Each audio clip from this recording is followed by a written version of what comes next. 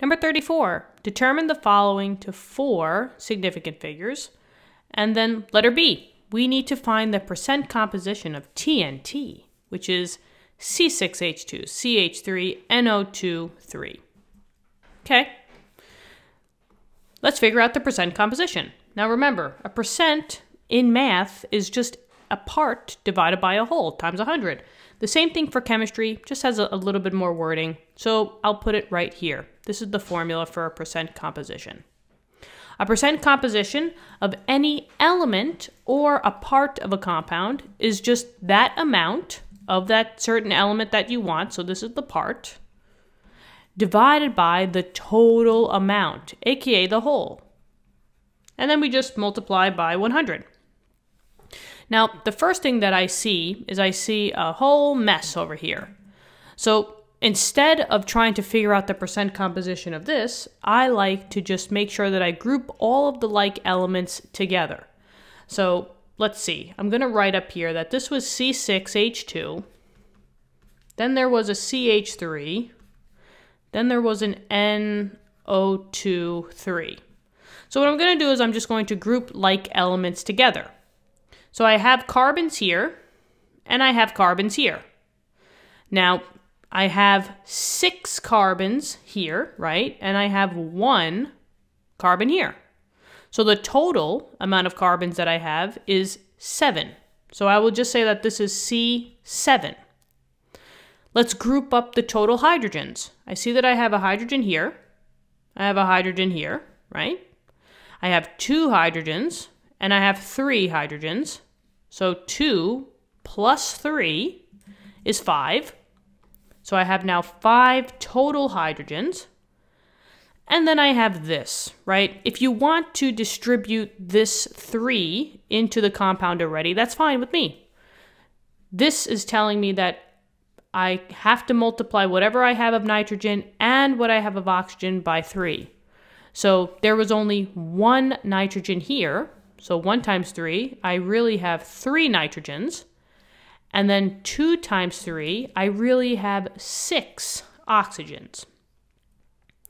So now the compound is a little bit easier to manage. I have a distinct amount for all of my elements.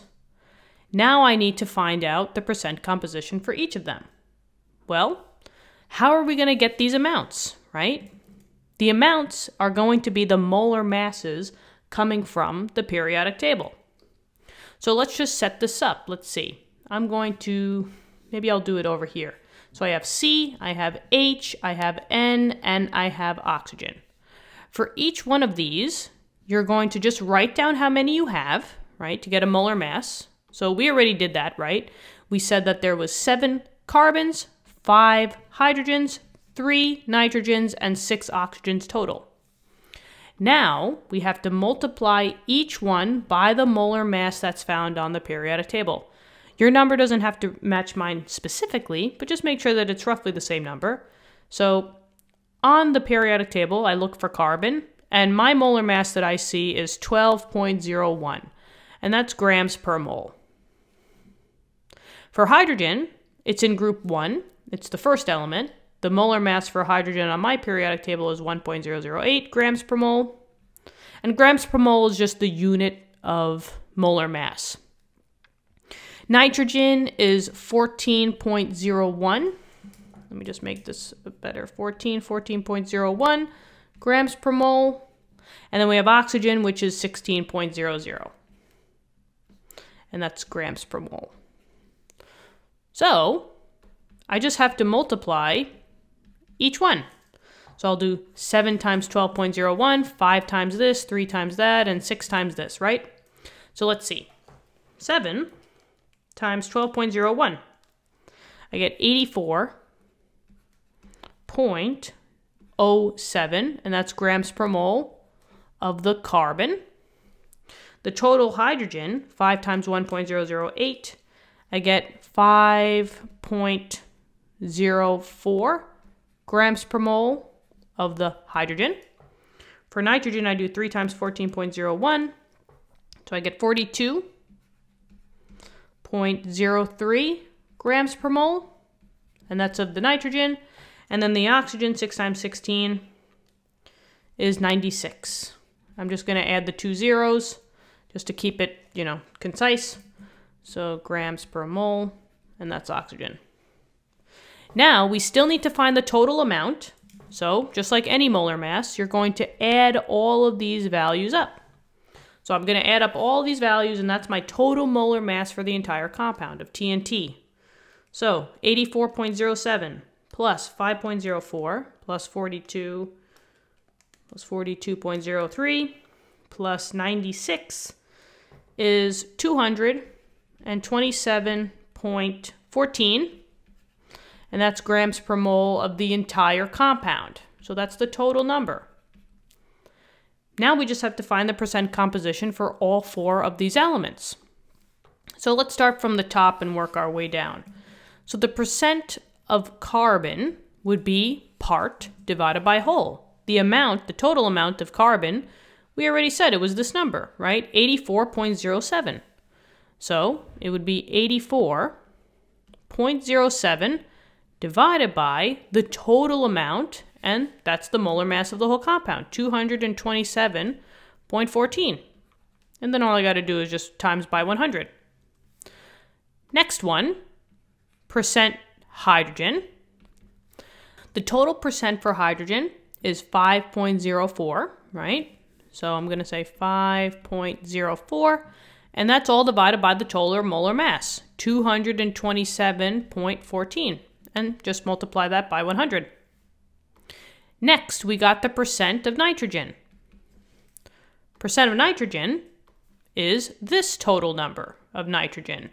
So 42.03, all divided by the total molar mass, which is the 227.14, times that by 100.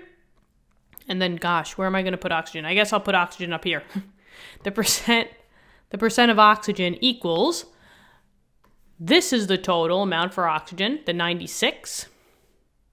So I'll say 96.00, all divided by the total molar mass of 227.14, and then times it by 100. Okay, let's do the math. So actually, I'll just put this all in blue. So percent carbon equals, we got to do these to 4 sig figs, guys. So 84.07 divided by 227.14 times 100. 4 sig figs, I get 37.01%. Okay, one done.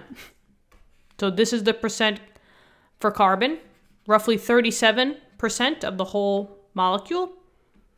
The percent hydrogen, 5.04 divided by 227.14 times 100. 4 sig figs, I get 2.219%. So roughly, hydrogen doesn't really take up much percent or mass in general. Nitrogen, percent N equals 42.03 divided by 227.14 times 100. 18.50%. Okay. And then oxygen, seems like that's the big boy. 96 divided by 227.14 times 100. I get 42.26. Oh. Percent oxygen equals 42.26%. And those are all of your percent composition of each individual element of TNT. Now, in order to just check yourself, what should a percent always equal to? The total amount of percent is always 100%. So if we did this correctly, our number, when we add all the percents up, should come very, very close to 100%, if not exactly 100. So I'm just checking that out right now, guys. And yeah, it comes out to 99.989, which, when rounded, is 100%. So there you go. Guys, what do you think? Let me know in the comments if this helped you out. Give this video a like, press the thumbs up, and yeah, I hope I'm helping you guys out. Subscribe to the channel if you'd like to help us out. It just gets the word out there that this survey exists. And let's keep crushing these questions, all right, guys? Good luck on your tests and quizzes coming up, and have an awesome day. I believe in you. You got this. Bye-bye.